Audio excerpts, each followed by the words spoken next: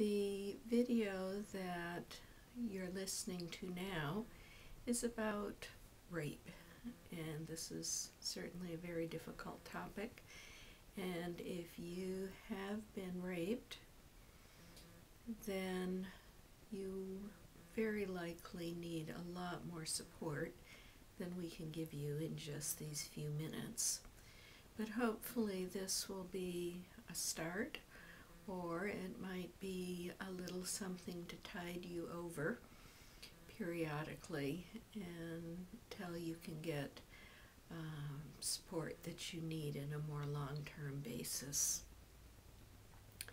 If you have been raped recently or even a long time ago, the wounds are great, and long after the physical wounds heal, there is always the psychological trauma that you have gone through, and even deeper, there's spiritual trauma, and trauma that just goes deep into your essence. To be raped is to be violated in a way that has no description. Many, many men who go to prison are raped again and again and again. It almost becomes a lifestyle for some. Many women who grow up in extreme deprivation and poverty, or a home life where there is a real disrespect for women and women are seen as sexual objects, may have been raped frequently by family members or men. Many women who find themselves in a lifestyle that involves drug and alcohol abuse are often raped as a part of that drug and alcohol culture, or many women choose to prostitute themselves for substance abuse, but in effect they're allowing these men to rape them in order to sustain a habit that is out of control. So in whatever form it takes, anybody who's being used as a sexualized object by somebody who is exerting inappropriate power over another, it's not a crime of passion, it's a crime of power. That person is being raped.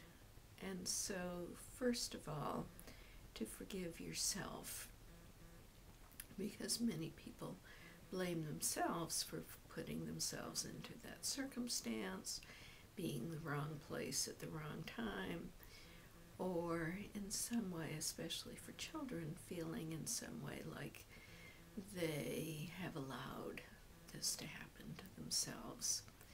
If you've been raped, report the crime to the police and make sure you get the protection and the support that you need. If there is a therapy support person available when you report this crime, or if there's a community mental health center or a therapist that you know that provides a group of supportive people, try it and see if that helps. Certainly go along with everything that lawyers and police recommend in order to get this person arrested and off the street so that they don't hurt anybody else.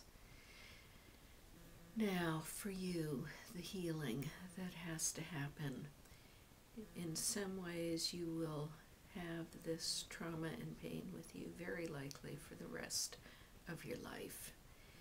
This is one of those things that you will always remember and you will always feel deeply violated.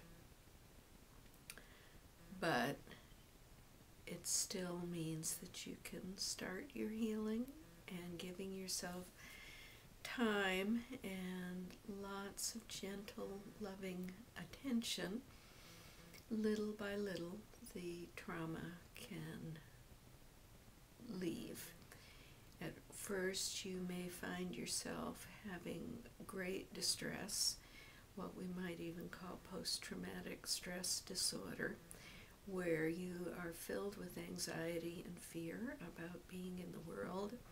You may feel very frightened and anxious about going outside or being someplace by yourself, or any time that you feel vulnerable.